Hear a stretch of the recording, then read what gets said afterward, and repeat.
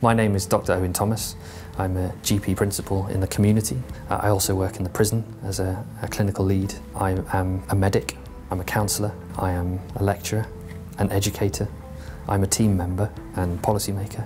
I work inside the prison and I also work outside the prison. Although I'm a GP principal in the traditional sense, I've got a bit of a portfolio career as well.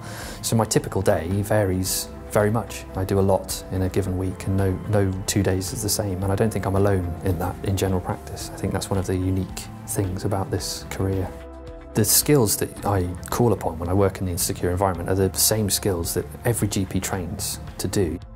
I think what the prison has given me is a set of expertise maybe that has allowed me to grow a little bit as a physician. So there's some A&E.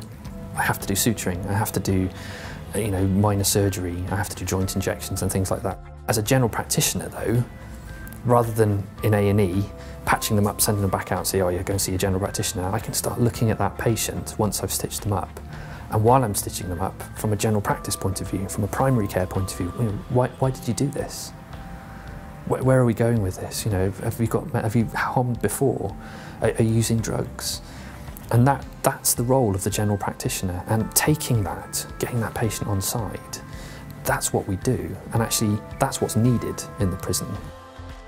I went through my medical training and GP training enjoying everything, and I think that what I initially thought of as being a weakness, not knowing what I wanted to do, allowed me to assimilate a range of skills that without knowing enabled me to adapt to environments. And what I've found is that at each stage in the journey, I've accomplished something which may be small, or it may have felt like a huge thing, but I've sat down and gone, do you know what, I really feel like I've achieved something there.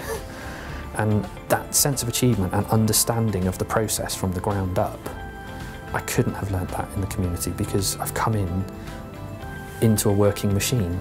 Changing the cogs around in a working machine is very, very difficult, but in the prison it's so raw, it's still a bit like the Wild West. And I think it just excites me. I think that's why I've stayed.